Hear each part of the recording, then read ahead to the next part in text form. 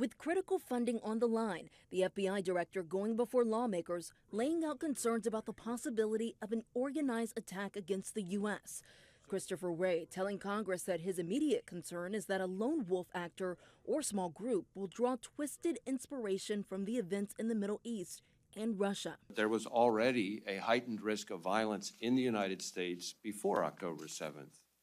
Since then, we've seen a rogues gallery of foreign terrorist organizations call for attacks against Americans and our allies. It comes just days after a warning earlier this week about an 18-year-old Idaho man who was arrested and charged with allegedly planning an ISIS-K-inspired attack on the homeland. In his testimony, Wray encouraging Congress to reauthorize Section 702 of FISA, the Foreign Intelligence Surveillance Act, which allows the government to collect information on foreign nationals without a warrant. It sometimes collects data on Americans who interact with persons of interest. It is critical for our ability to identify foreign terrorist organizations communicating with, inspiring, or working with people here in the U.S., and that's how we identify and stop attacks. Hardline House Republicans opposed to reauthorizing FISA without an amendment that would require the intelligence community to get an additional warrant to access Americans' data.